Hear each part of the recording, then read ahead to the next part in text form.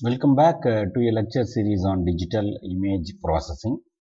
So in this lecture now we are going to discuss about the generation of slope and aspect map, or creation of slope map or creation of aspect map in the ENVI digital image processing software, namely ENVI. So this demonstration will help for uh, for a student or a scholar to work to create slope map, to create uh, aspect map from DEM. So in the last demonstration, what we have seen how to create DEM from contour. So DEM is prepared from the contour map. Contour is prepared from shuttle radar topographic mission, or the contour map digitized from Survey of India topo sheet, or contours are generated from the point data, elevation data. From that DEM is created. Now DEM is ready.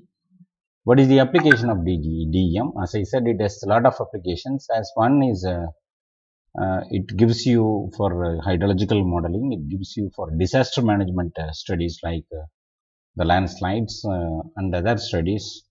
And this also will gives you for various other allied applications other than geological studies also. But with respect to geoscience, both geology and geography, it has number of application on the surface of the elevations. Now we will see how this slope and aspect is created from digital elevation model through ENVI software. Now open the digital elevation image, open image, go to the training workspace and select the DEM data which we have prepared in the last exercise and load image. Look at that, your image is loaded, scroll and zoom window is there. And from this now we are going to prepare the slope map. Slope is the orientation of slope, slope is a line. A line is a measure of its slope, right? Steepness, the slope is being defined as the line at which a measure of the steepness. I mean from the higher elevation to the lower elevation. Aspect is nothing but the orientation of slope measured clockwise in degrees from 0 to 360 degree.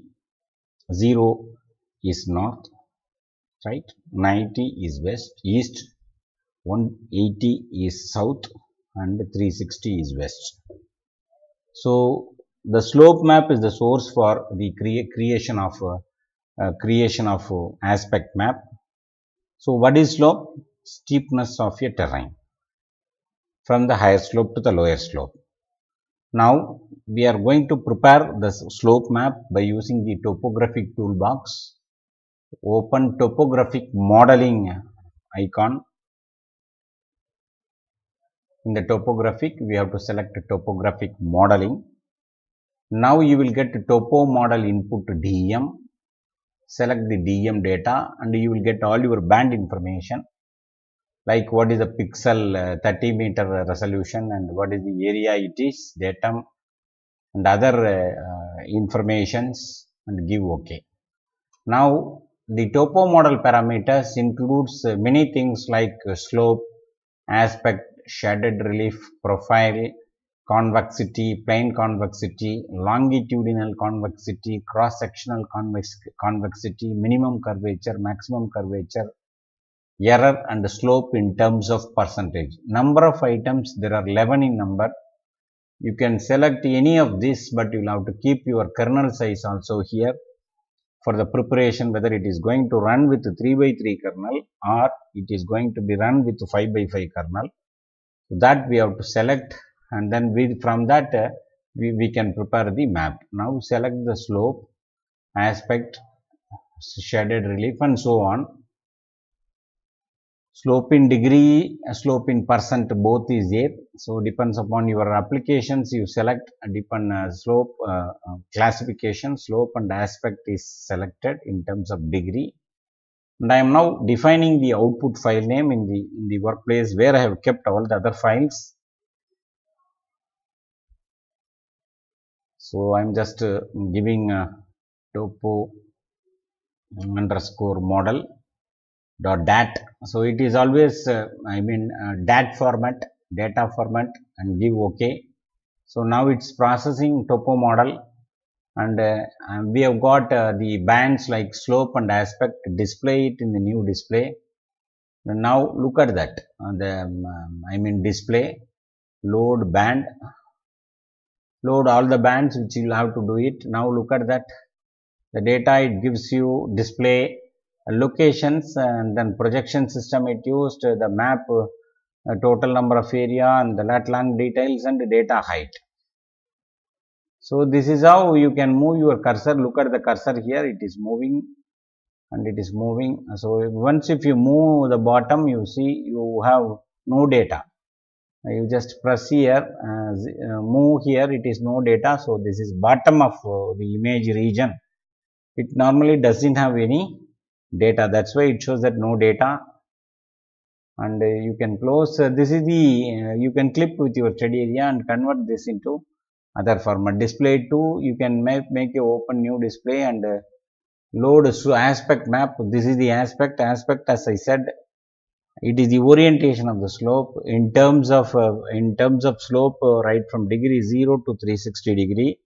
So this will also give a lot of applications. Only the logical idea is important for us to think how this type of slope map and aspect map will be helpful for hydrological modeling, disaster management like landslides, earthquake, volcano, and other things.